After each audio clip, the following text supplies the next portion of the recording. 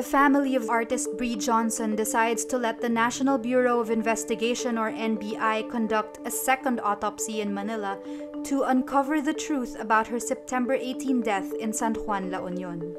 This comes after the Philippine National Police Crime Laboratory released the results of an autopsy which says Jonson died of asphyxia or lack of oxygen. The report says Jonson tested positive for cocaine use, just like Julian Ongpin, her companion on the night she died. Police charged Ongpin for possession of cocaine, but released him from detention. Ongpin is the son of Bobby Ongpin, one of the wealthiest businessmen in the Philippines and former trade minister during the Marcos administration. While police are not ruling out a likelihood of foul play, Region 1 Police Chief Emmanuel Peralta says it is more of a possibility that Jonson committed suicide. Police say they recovered antidepressant medicines owned by Jonson and her PWD card indicating a psychosocial disability from the hostel room she shared with Ongpin.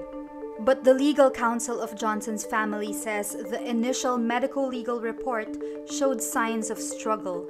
Bruises were found in some other parts of Jonson's body other than her neck. The counsels also say Jonson's family viewed CCTV footage from the Flotsam and Jetsam hostel. They say based on the footage there was an altercation between Jonson and Ongpin minutes before she was found unconscious in their hotel room.